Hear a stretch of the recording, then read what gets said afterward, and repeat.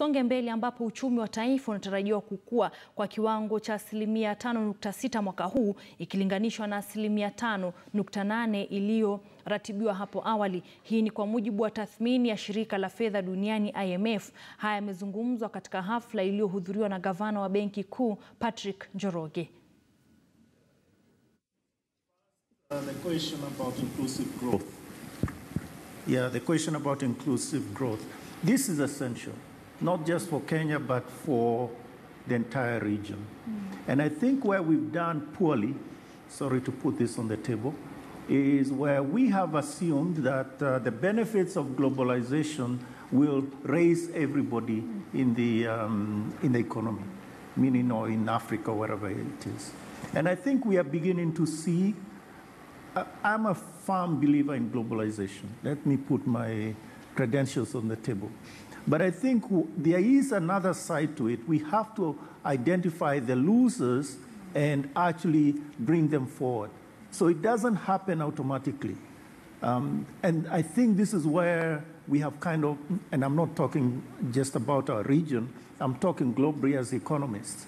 This is the problem you've seen even in Chile, for instance. An economy that has gone very well, but there were losers, and that's why they're having the social strife they have there. So I think it is important for us to address that as economists, as people that are interested in our country. So let's deal with that. It won't happen automatically. There are always losers, and we have to deal with the losers in a sense of bring them forward. There was that chart that Abe mentioned a moment ago, which was really fascinating, about the benefits from competition. And they're huge, according to the chart. But actually, they are losers in that whole business. Think about, for those of us that live here, think about, for instance, what happens when you have a new supermarket in your region. So you have all those mamambogas who are now out of business because the supermarket sells the potatoes or the onions at much cheaper prices or whatever it is, you know. So I think it is important to deal with that. Finally, and I'm sorry I took a bit more time, the issue of, I'm quite uncomfortable by the whole business of exporting our labor. What do I mean by that? To me, today and now, that word is called migration, right? And we see it in the Mediterranean Sea. I think we understand what we are saying. And that tragedy, I think, is too hard to take. So we need to somehow create opportunities here. There's a reason why all those young men and women are taking their lives in their hands, getting on a boat that is meant for 10, and there are 100 of them there, and maybe 10% of them never, actually the ratios are terrible. I'm not going to go to the ratios of the survival rates. The point is, I think that's a huge cost we cannot have. And it just means we have to create those opportunities here so that they can actually, fulfill their lives. And I always say we need to celebrate our small wins, because sometimes we are crowded by so much that is not happening, that when we win on an area, then it becomes hard to celebrate. And so the ease of doing business indicators, I think it's something that we must always celebrate, because I say it's the one thing that parades countries around the world on what you'd call a beauty pageant. And so how good you look in your ease of doing business, that's what investors are looking at. So that's our first step. And so you have to continue to look good at that level so that you're encouraging investors. And we've seen a lot of interest from around the world. I cannot just say it's a specific region. We've seen different regions, whether it's Asia, Middle East, Europe, and the US, a lot of interest in the country in terms of investments. But there's a second level, which is, I think, what we'd call in the beauty pageant, the skin deep. If you look at how they look at beauty pageants, they first look at the physical, and then they interact with them, you know, to get to know what do they know, what are they about. And I think that's the second level that we need to move as a country. And I think where we're not doing very well is on the competitive index side. I think we've dropped a few steps back. And it's where a lot of the Kenyans feel the pinch. And so when you say about the ease of doing business, we're doing well. And because the pinch is at the competitive area and the area of bribery index, then you find Kenyans going back and telling you things on the ground are different. So, and that's because everyone comes because they're attracted to what they're seeing in the ease of doing business. Then they come and quickly are able to register a company, but then they need to move to the next level of investing. And that's where the rubber meets the road. That we're finding in terms of that whole, the process of really getting your business to work in terms of the regulators and how the efficiency around that is really pretty slow. Then secondly, on the cost of the production side. So yes, you maneuver your way through the regulators. It takes you 6 to 9 months, 2 to 3 years.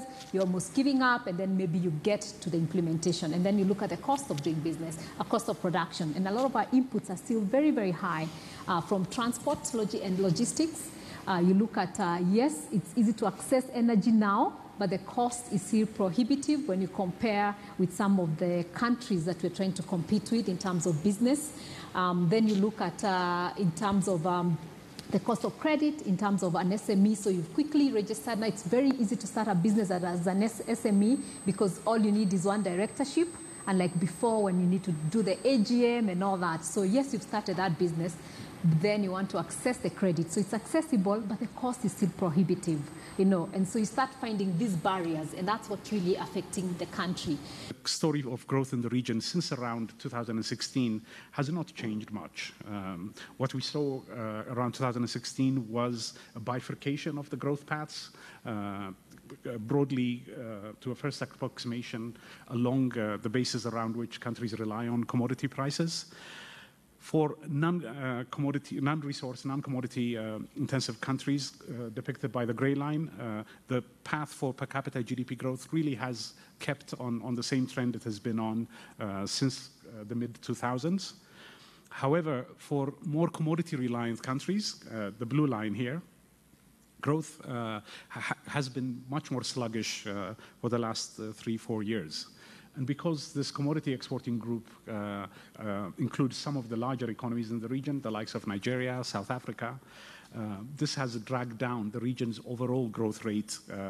And so that's why where you see growth, the overall growth rate is shown by the orange line here. That has also kinked since around 2016.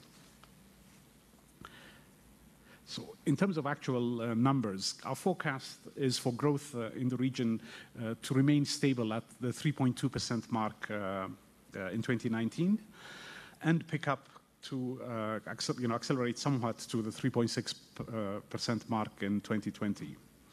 This histogram shows, however, the tremendous variation in growth rates in the region. Each box shows, is a data point for a single country. And as you can see, one of the things that marks, with apologies to the governor, one of the things that mark the region's growth, one of the ways in which we can categorize the region's growth performance is really this tremendous variation, the heterogeneity, as economists would say. The budget process, we do that. I know it is very difficult to talk to each and every Kenyan, but we try our best. The parliament itself does the same. And most of the investment that you are seeing are coming from that kind of consultation. And we are subject to parliamentary oversight over that. There is a committee that actually looks at that. But in terms of investing in social sectors, I think we have done quite well in terms of health. The access to health facilities now in most up to the county level is much more than before. We have cash transfers to communities that are disadvantaged, and I think that is showing up in terms of indicators. Recently, we got this new index by the World Bank on human capital. Is it development or something? Where Kenya actually came out very strong on that. Of course, the areas where there are weaknesses. So I think there is a lot more happening in that area than many might think. But of course, there's always room for improvement. And as we correctly put it again, this has to be seen in the context of also maintaining our fiscal position in us, which is sustainable. Naam, shukran sana mtazamaji kwa kuendelea kututazama. Tuchukue mapumziko mengine mafupi, lakini tutarudi na mengi zaidi hivi punde.